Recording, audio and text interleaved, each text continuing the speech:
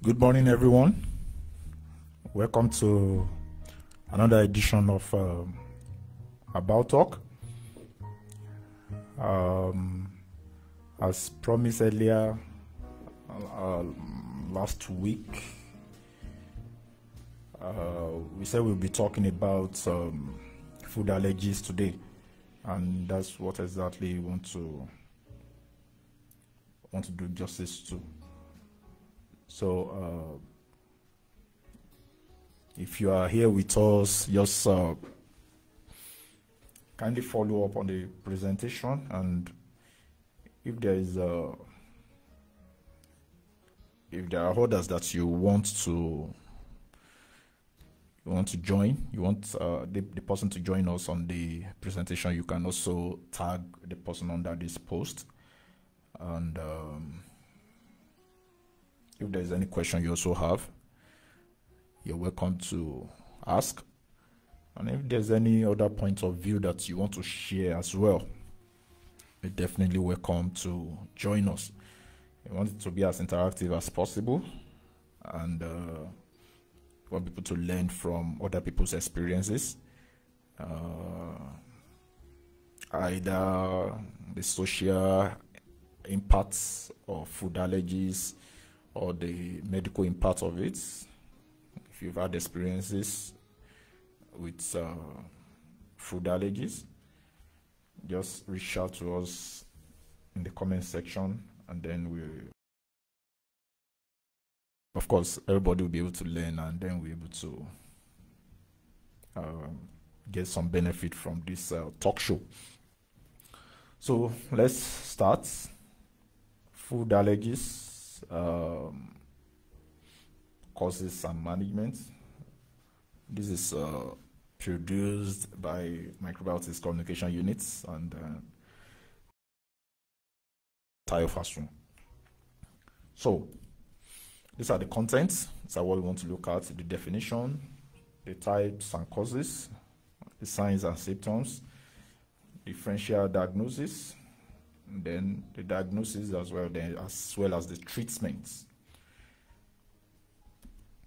So now, food allergies or food allergy, they are common in Nigeria, but unfortunately, it's not until recently that people started giving that they deserve. And from what we have here, you can see that it's actually an immune reaction. An immune reaction that people react to in food. Your body reacts to this immune reaction, and then when your immune system reacts to the protein in this food, and it's mediated by what we call immunoglobulin E, or sometimes not. So, and these reactions eventually, they are usually they come up immediately after you ingest these foods. It's not, they now come up with various symptoms which can involve the skin, the GIT, and respiratory tract. Those are the three major systems that are affected in the body whenever there is allergic reaction to any food. And of course, any food can actually cause allergies, but over the years we've realized that some foods are actually much more associated with food allergies than the others. And then we are going to also take some look at these foods, so that we would, of course, some of the examples are already here. We have milk, egg, peanuts, shellfish, wheat, nuts, and also many others as well. So, let me quickly talk about immunoglobulin E. That's IgE. It's one of the IgE that is present in the body, and then they play a role in what we call hypersensitivity reactions. So reacting to, let's say, dust, pollen, or your body is always reacting to any other, to some external substances. So this kind of reaction is usually mediated by IgE. So food allergies is one of the type of allergies that are mediated by immunoglobulin E, and they affect a lot of people around the world. A lot. It's not only in Africa. You have a lot. In fact, there's an article that says that most of the food that are predominant in any section of the world, in any continent of the world, most people are usually allergic to it. But we'll go over that later. So, what are the causes of food allergens? Are, of course, they are glycoprotein. They are resistant to breakdown. So when they get inside the body cannot really. So they are transported across the mucosal surface of the intestine, and then they are able to stimulate some of this allergic reaction that we usually witness during food allergy reaction. And there are two types. We have one that is immunoglobulin E mediated, which is type 1 hypersensitivity. Then we have others that are non-immunoglobulin mediated. So the one that is IgE mediated, you can see that it's what we call some immune factors, and the reaction usually occur maybe within few hours after injection of this food. And of course, the symptoms might be respiratory, gastrointestinal, or even cardiovascular. The non-IgE mediated are or a little bit delayed. They are not as frequent like the IgE mediated, and sometimes they come with fewer symptoms, or they come with what we call delay symptoms, and they are usually more or less localized to the GIT. Most of the symptoms are gastrointestinal in nature.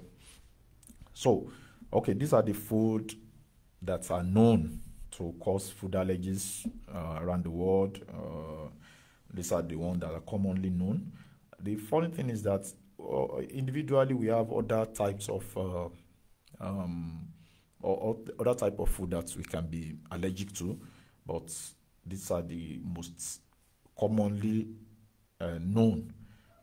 We have cereals that contains gluten. Yeah, gluten is a very common cause of food allergic reactions, common cause of food allergy. Then we have some people who are also very, very allergic to seafood like crabs, shrimps, and lobsters.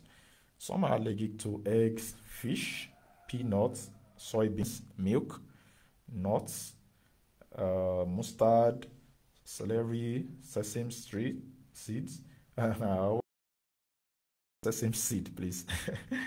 Then lupin. Then we have others that are also allergic to shellfish. Of course, I know more about shellfish because I have a friend that is allergic to that as well. So these are the food that are to cause food allergies around the world, and the common types. So what are the signs and symptoms? Now, the signs and symptoms of food allergies, they vary. They vary based on the individuals that are involved, the development of the immune system of that fellow as well. So they are usually, like I said the other time, they are usually in three forms. It's either the manifestation come in form of gastrointestinal symptoms. It can come as a skin reaction, and it can come as respiratory distress. So under gastrointestinal manifestation, we have, of course, different types. Of course, the one that is enterocolitis syndrome, protein in this enterocolitis syndrome, which involves vomiting, abdominal distension, bloody diarrhea, anemia, and even weight loss. And they are usually provoked by cow milk and soy protein-based formula. Now, the gastrointestinal manifestations are also very commonly identified with kids, infants, and young children. So most of the time, you'll be able to immediately see the reaction on the child. The moment you fed the child the food that the child is allergic to. So we also have a food, the protein-induced proctocolitis, which the GIT manifestation is blood-streak stool. The stool that will be passing traces of blood. And we have protein-induced enteropathy, which is associated with steatorrhea and poor several months of life. The baby will start having some erratic weight gain, which is actually not common with children that doesn't have food allergies. So for skin manifestation, we have what we call as atopic dermatitis, which most people know as eczema. That's a way of the way in which this allergy shows themselves. That's one of the reactions that it causes. Then we have, of course, acute urticaria and then swelling. I'm going to show the images of this skin manifestation later in the next slide. Then we also have what we call as dermatitis, which are more or less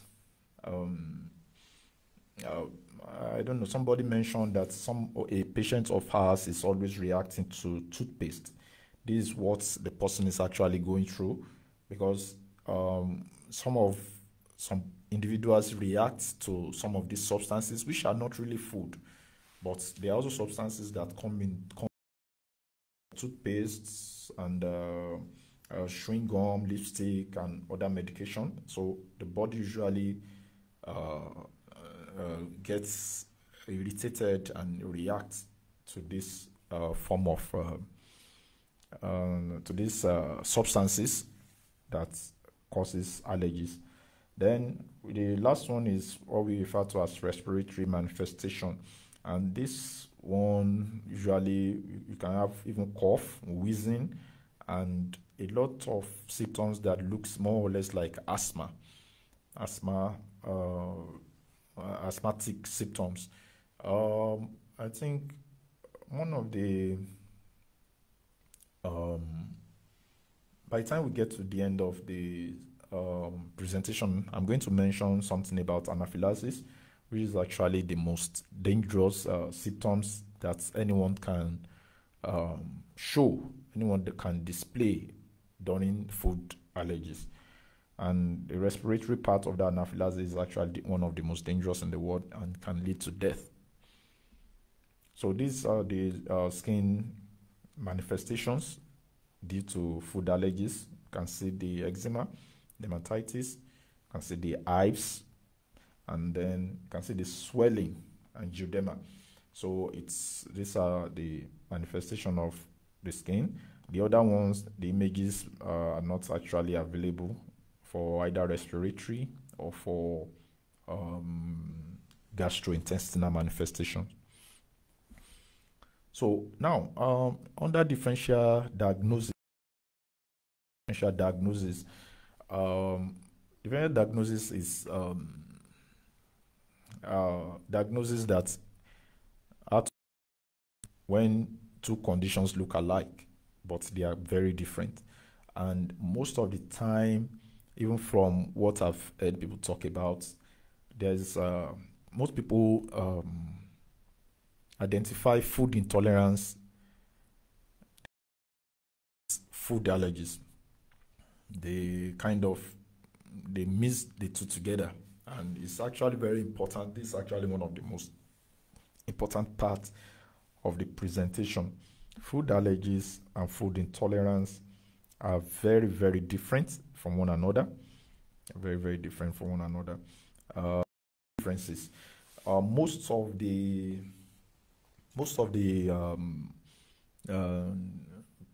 people who take milk and they said they are lactose intolerant, even from the word you realize that those are not allergic reaction. That's a food intolerance, not food allergy. And look, from the differences, there are more or less about 4 differences between both here, food allergies and food intolerance here. The first one is that in food allergies, the immune system thinks a protein is dangerous, and even though it is harmless, and what it does is that once they realize that this protein gets into the body, they start synthesizing immune system factors against this protein, attacking this protein and also the part of the body, thinking that this is dangerous, but it is not. And for food intolerance, the body does not have the ability to break down that particular food substance. That's what leads to food intolerance. Again, let's use lactose intolerance as an example. In lactose intolerance, the body lacks lactase that could easily break down lactose, which is one of the key components of milk. And because the body could not digest that or break that down, then the body starts showing the symptoms of a food intolerance. And if you look at the symptoms of food intolerance, you can see that the most common one that most of us usually experience is flatulence, when you are passing out gas or wind. Then you also have bloating, you have cramp, vomiting, and diarrhea. For the symptoms for food allergies, usually, as said in the previous slide, involves reactions from the skin, GIT, and respiratory tract, which involve itching, swelling, skin rash, and all other, even to the anaphylaxis causes a blood a drop in blood pressure, hypotension, and even unconsciousness. For food allergies, the symptoms start as soon as you get, in fact, within 1 to 2 hours, you start showing the symptoms immediately. So there's no delaying in this. The moment you take it, your body starts reacting to it. Whereas for food intolerance, it takes a longer time. Let's say maybe 4 to 5 hours before it starts in any of the symptoms for food intolerance. And under food allergies, small amounts of that food that you are allergic to will cause severe allergic reaction. Even if it's just a spoonful, even if it's just a slight taste, you can start reacting to it immediately. It doesn't matter if it's large amount or small amount. Whereas in food intolerance, the body can still accommodate. Body can still accommodate some small amount of these foods.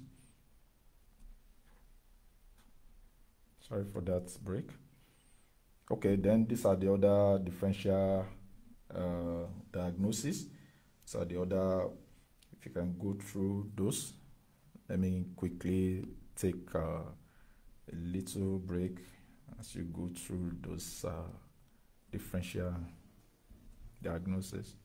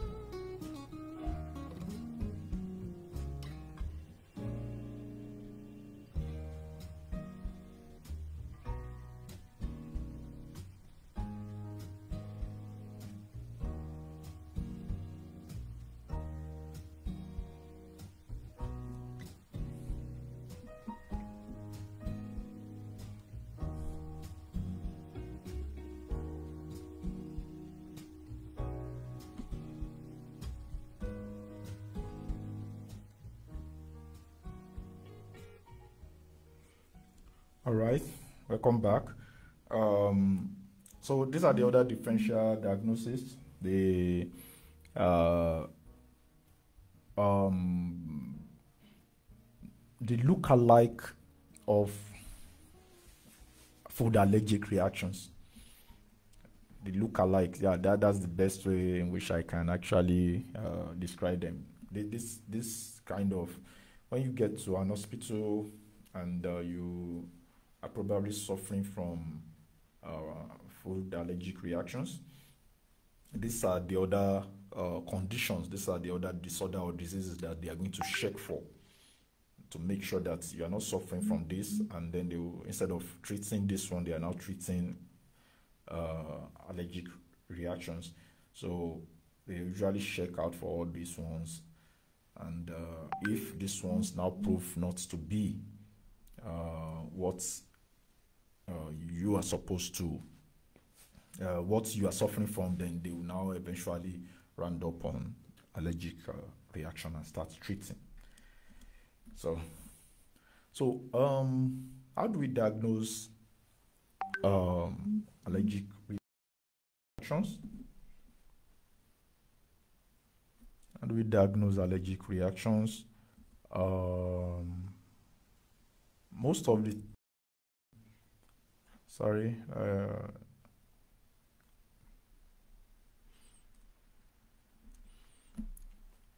most of the time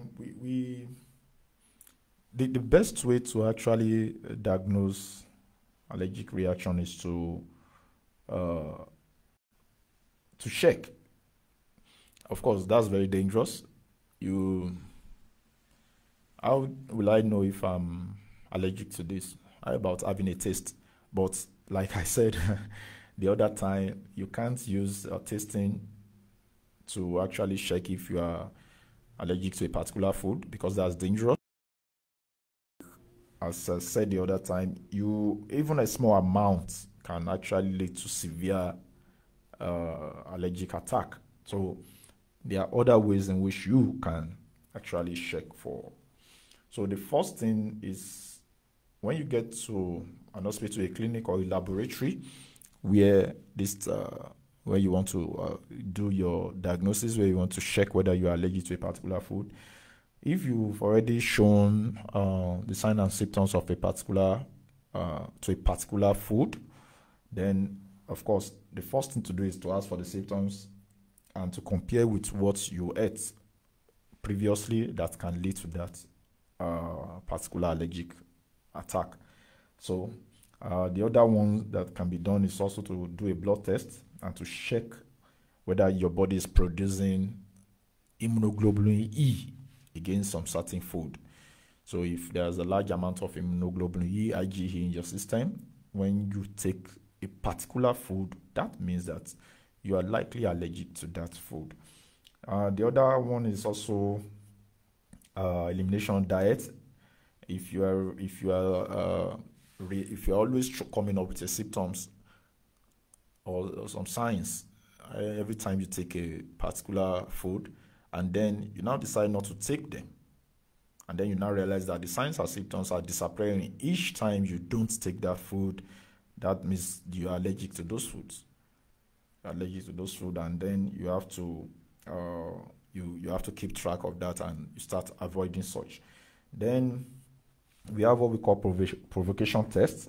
Now this one is what I talked about the other time, about you taking a certain amount of the food, and for provocation tests, you take a small amount of the food under supervision.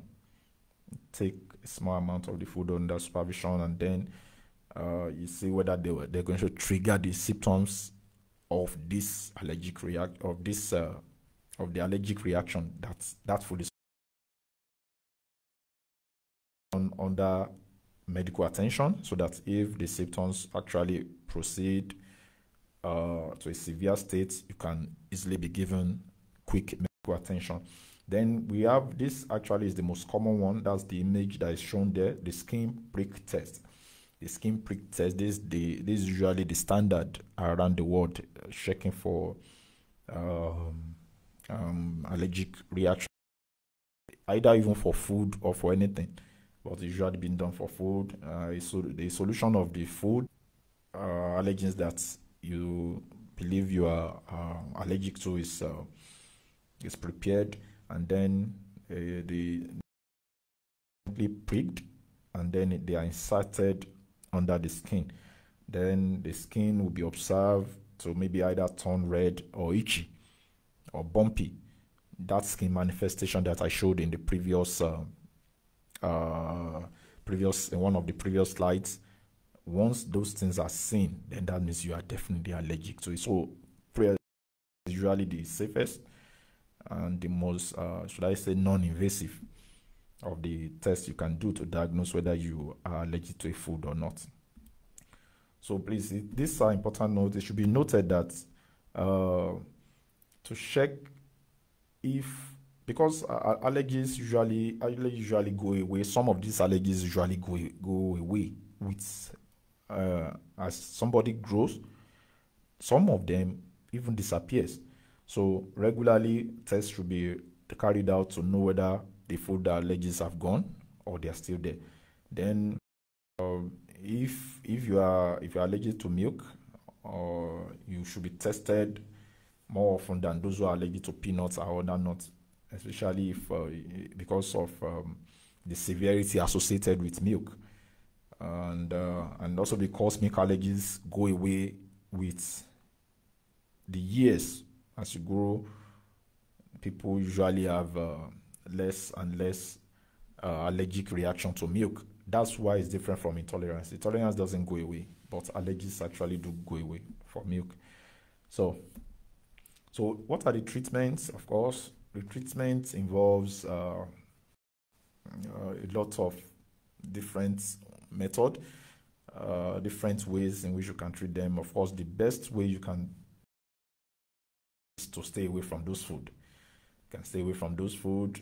You can get dietary counseling from dietitians, then get more information about the food that you can eat, and if you know that food is actually important, the foods you can replace them with, and then you have to recognize this food when you go to the supermarket to buy food, so that you won't think you are dodging something, and then you are ending up with that same food substances.